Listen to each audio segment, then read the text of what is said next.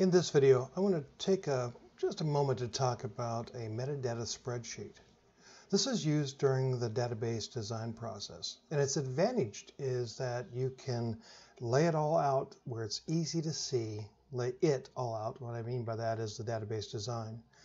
And you can indicate things like the data types that are going to be used, the names of the columns, the names of the tables, whether columns allow nulls, whether the columns are primary keys, whether they are unique values, are they representing a foreign key, does it have some kind of check that you want to impose, does it include a default value.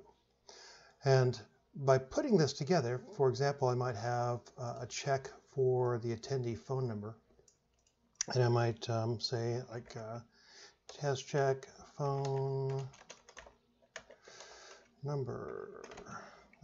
We're checking to make sure it's an actual phone number, or that email addresses have to be unique. So yes, they have to be unique.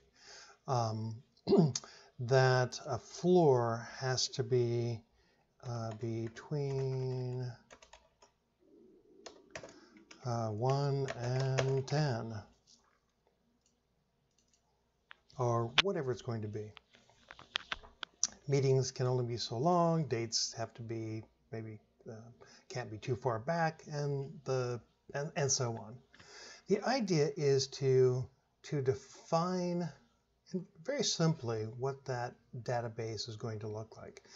The advantage of using the spreadsheet over just using SQL code is I believe it makes it easy to see everything in one spot. It also makes it easy to hand off to somebody and say, hey, could you look this over? Can you give me a reality check on this? Do the names make sense? Is the naming convention consistent? Is the data type consistent? Do the constraints that I'm putting on the database, do they make sense? Those are important things to know. And I think a metadata spreadsheet is an easy, useful tool to define it and share that information with other people.